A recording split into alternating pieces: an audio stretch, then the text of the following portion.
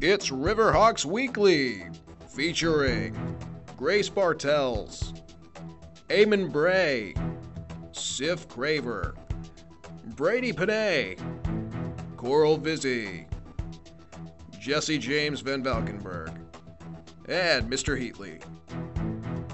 And now, reporting from our CATV headquarters in the RTVS room, here's Grace Bartels with the week's top stories. Hey Riverhawks, welcome back to the final episode of Riverhawks Weekly. This week we'll have no featured faculty members. Instead, we will be doing senior goodbye messages from the Riverhawks Weekly team. The last high school concert of this school year will take place next Wednesday, May 31st in the high school auditorium at 7 p.m. Come out and support your school's vocalists and musicians. For students who plan on playing a fall sport, physicals will be available to be done in the nurse's office on June 5th. Students taking Regents exams should check their email for the examination schedule. If you plan on taking Columbia Green's summer college in the high school program, please submit your application to the counseling office by Tuesday, June 13th. For seniors who haven't been checking their emails, please look at Mr. Carlson's updates about senior events. Thursday, June 1st, there will be a baccalaureate at the First Reformed Church in Coxsackie. Please arrive by 6:45 wearing your cap and gown. The ceremony will begin at 7, followed by a reception with light refreshments. And now, to Brady with the sports report. Over to you, Brady.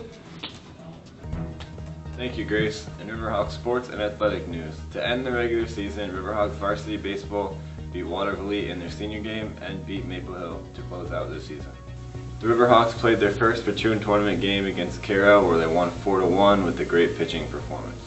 They then played Catskill a couple days later, where they won 8-0, where 3 pitchers combined for a shutout. Andrew started the game and had a great pitching performance.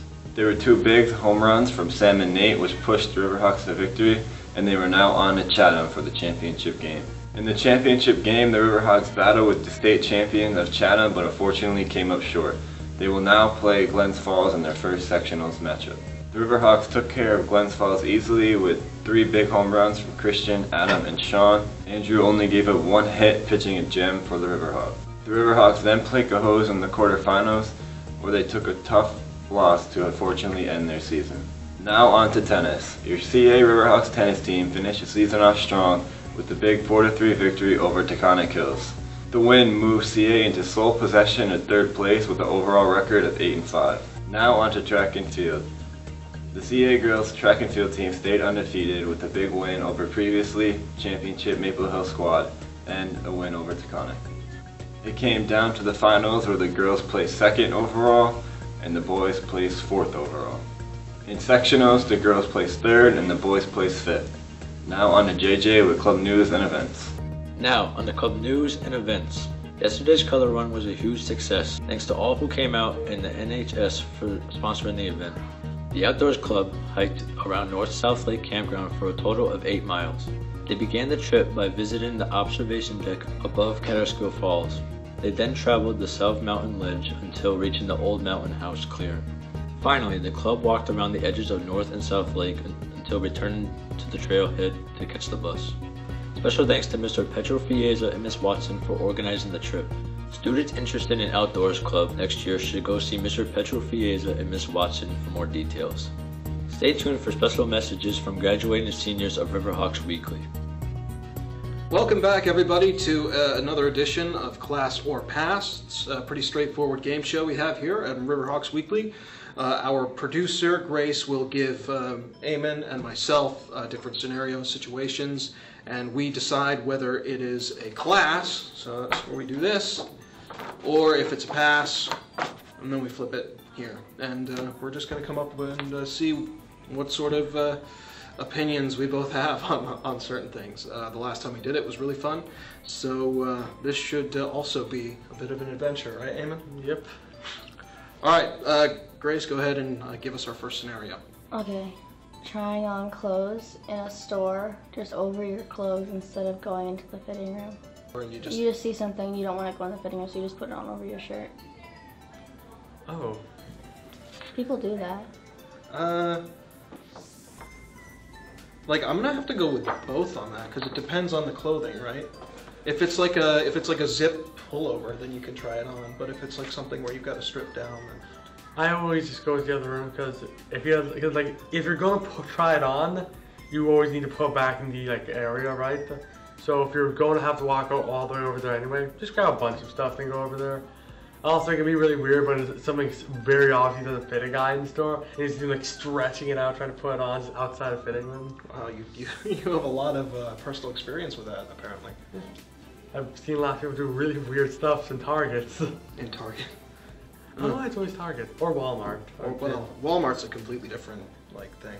Like Target's here, and then Walmart's over here in terms of the scale. Yeah. You're having a picnic, and it's a little windy, and a few of your wrappers, actually, we'll say 5 wrappers start blowing away pretty fast, but you don't get up to chase them, you just let them blow away. Is that class or pass?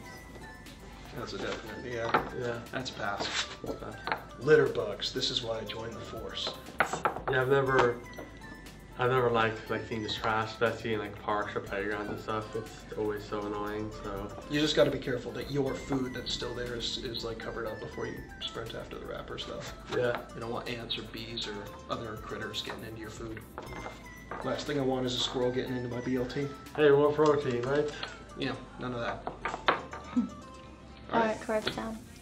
You're in line at the grocery store, and the person in front of you is short $3, but you only have a 20, so you wouldn't have enough to pay for your groceries, so you don't help them pay. Is that class or pass? You don't help them pay? No, because you wouldn't be able to get your few things that you picked up because you only brought in a 20. And you... But you have enough money to go back, but you choose not to because you're already in line with all your stuff. What is the reason for your answers? So my thought is if you're in the store buying something and you don't budget correctly and you don't have and you're just a little bit off to buy your groceries, just put something back. I doubt one of the things, I don't think the person buying the thing needs every single item. There's probably just a $3 item they can take off. And also, if I go into a store and I'm only buying a few things, it's usually because I'm buying for friends or I had a very specific small list when I went in. Okay, and well, I'm not going to put something back just for what if their sake. They have a sick baby at home and it's the medicine, but the medicine was more expensive than they thought? Come on. You always put these weird circumstances where it's get out of this one, genius. Here's the problem, is that I have a baby brother, and I remember the pain of trying to find baby formula during storage. There you go. So I'm sitting here and I'm on one hand, I can empathize with that, but on the other hand, it's just $3. I don't know if I would be willing to risk all that for $3. So just go out to the car and get some, or go somewhere and just grab $3. It's not a lot of money. And it'd be so much more time and effort on my end if I just gave you it. Pay it forward, bro. Pay it forward. That's all I gotta say. That applies just that. Okay, my mind. Pay it forward. This is just gonna get you canceled, so we should do that. No, let me finish. No. Pay it forward is a good policy, but only when it directly doesn't mess you up, right? In this situation, by paying it forward, you would directly get in the way of things that you need to do, right? And my thought is well, I'm not going to directly mess up all my plans because usually I have a very tight schedule. I'm not going to mess it up just because you forgot $3. Oh my goodness. Well, there you have it. Yep. Alright, next question. You're at a sporting event at one of those arenas, like Citi Field or Pepsi Arena. Everybody leaves their garbage on the ground. It's just everyone around you is doing it, so you do it too. Is that class or pass? Having trouble there? Yeah, I've really was having trouble. Alright. That's totally a pass. Yeah, I always clean up after myself. I can't stand a messy space. Even if everyone around you is not doing it. Oh yeah. Even if everyone around you was looting stuff, would you? It's just because everyone's doing something bad doesn't mean you should as well. What if you spill your bag of popcorn? Do you pick up all the popcorn? Well, not each individual kernel, but I'll try and grab chunks and put them back. Yeah, I've done that before. I got a movie theater. I remember one time I was with my sister and we got one of those large things of popcorn, and I forget which one was. One was just elbowed in and fell over. And so I actually took the time after the movie ended to just scoop as much of it up as I could and throw it out.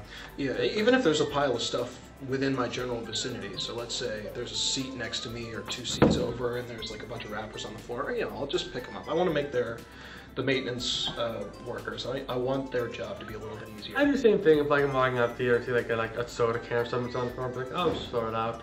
Yeah. Like the people that already have to deal so much garbage that why not just help them out a bit? Yeah. Make their job a little easier. You're on a first date. Ooh, first date. And you don't know what the girl wants, but you think it's the right thing to order for her. So you order her something for her without asking what she wanted to try and be a gentleman. Is that class or pass?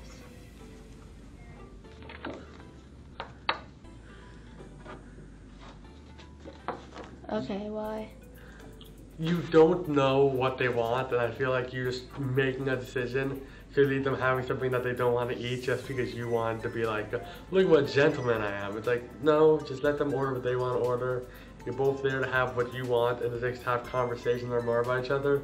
And it can also leave a bad first impression. Like if you choose something that they dislike entirely and that they would never order, it can lead to a bad first impression. So I don't see the point in doing it. Top dating advice from Amy Bray, right there.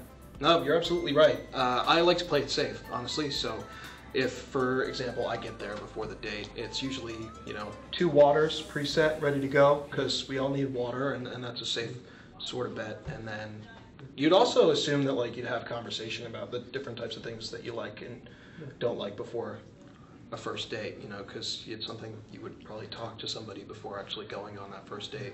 So it's always important to kind of have a little bit of a background. Yeah. All right, that was the last question. All right, thank you so much for joining us, Grace, for those questions.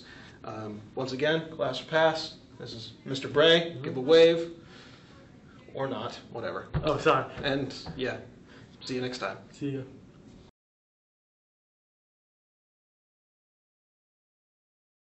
I'm joined with one of our executive producers here at Riverhawks Weekly, one of our senior members, Grace Bartels. It's funny because the most memorable thing that comes to my head is leaving early every single day. Not because I got dismissed, but because of early dismissal. I'm only here for 2 hours on these days, and then the other days I'm here for around 4, 3.5.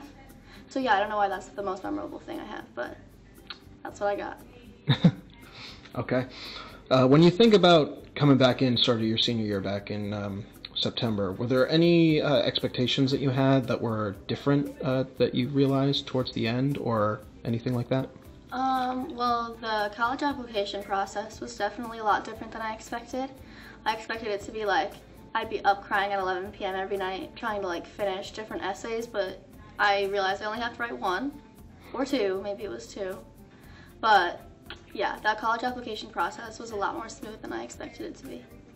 Well, as somebody pursuing broadcast journalism as their career, I think that it was definitely a great first experience to break me through in like the environment in the field of media and filming and being in front of the camera.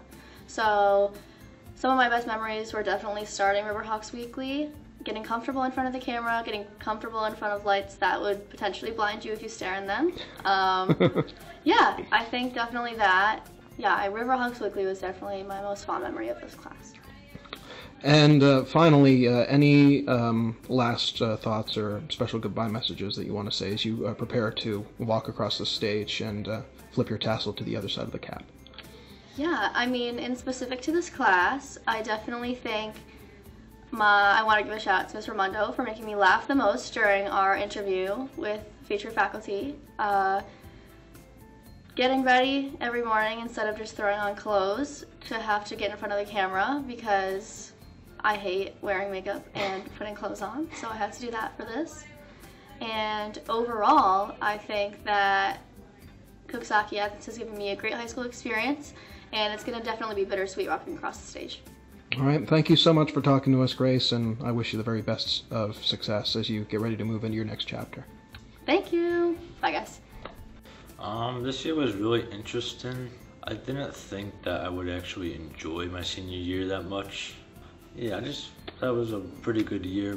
Really get to meet Mr. Heatley, amazing teachers. It was awesome. That makes me feel good. I'm really planning to, when I'm done with school, to get into a college so I can get a communications degree so that I can get into voice acting and other media works. I've been doing the club news and events section of the Riverhawks Weekly, and what I learned was kind of take it slow, don't overthink it, breathe if you need to, take a 5-minute break if you have to. Camera work as a whole, so making so like a film production, so making a script, shot list, angles, movement for camera, all that stuff. If it wasn't for a lot of teachers and friends, I don't know if I would be here right now. And I really appreciate their help and support.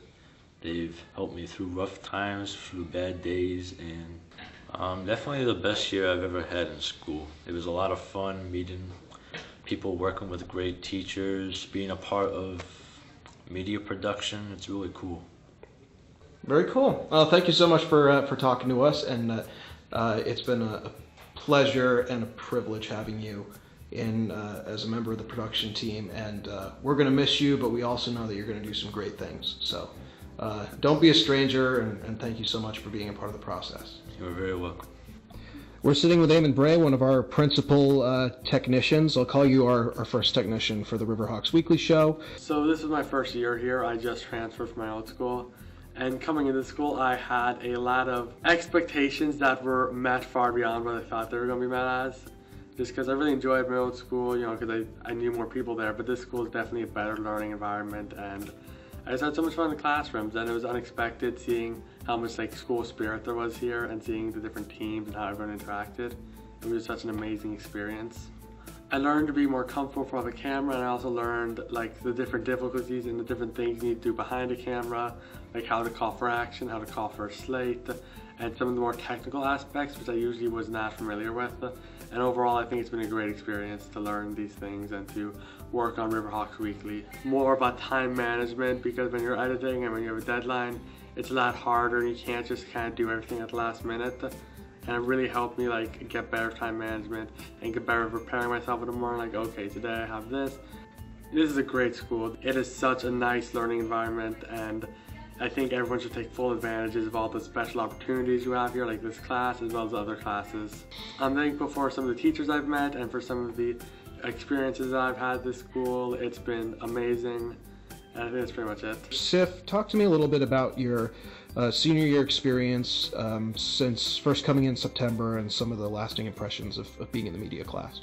Not much changed for me for my senior year from everything else. I had a video production class last year. I learned a lot from it, but I learned more this class built on top of that. So, no, I can't think of anything. No, a lot of it, because we did a lot of bloopers and. Probably me fighting with Eamon. There's a lot of infighting going on with Eamon. He definitely brought a humor to the class. It'll be hard to replicate for sure. I'm looking forward to college actually. After I take a gap year, I'm going to maybe purchase animation. Just some general goodbye thoughts as you get ready to leave your CA life behind. I'd actually like to thank you, because you helped me grow as a person, I think, because I would never sat in front of a camera at the beginning of the year.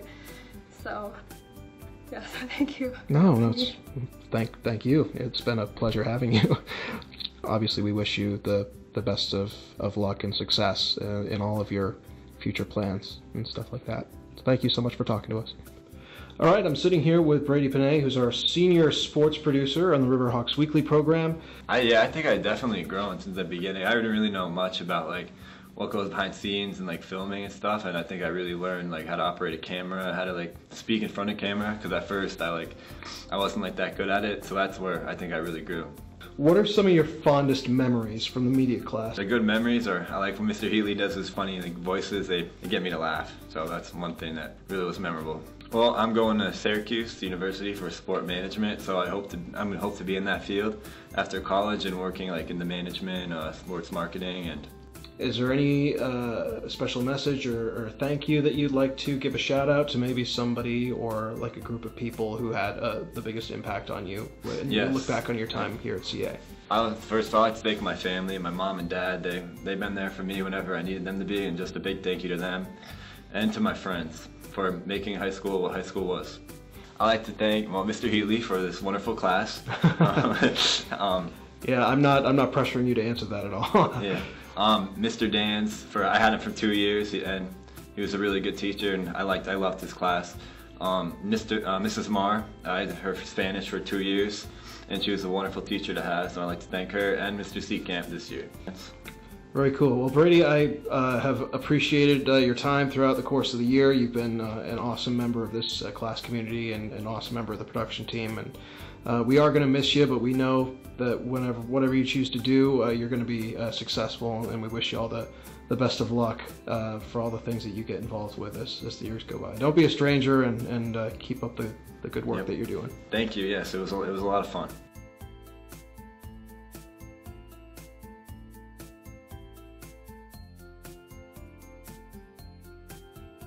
And now,